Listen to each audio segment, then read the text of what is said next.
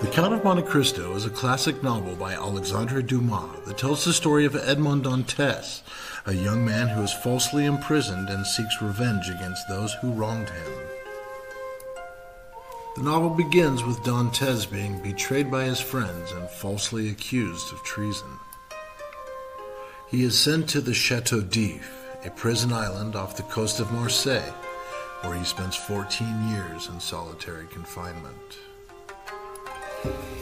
During his imprisonment, Dantès befriends an old priest who teaches him about history, science, and languages. The priest also tells Dantès about a treasure hidden on the island of Monte Cristo. After the priest dies, Dantès escapes from the prison, finds the treasure, and reinvents himself as the wealthy and mysterious Count of Monte Cristo. Dantès then begins his revenge plot against those who betrayed him, including Fernand Mondego, who falsely accused him, and Danglars, who wrote the incriminating letter.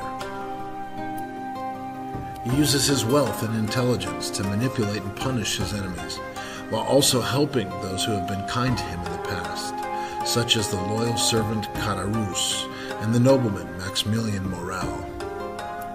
In the end, Dantès discovers that his vengeance has caused him to lose his soul, and he chooses to forgive his enemies and seek redemption. The novel explores themes of justice, revenge, and the corrupting influence of power. It is a gripping and emotional tale of one man's journey from despair to triumph and from vengeance to forgiveness.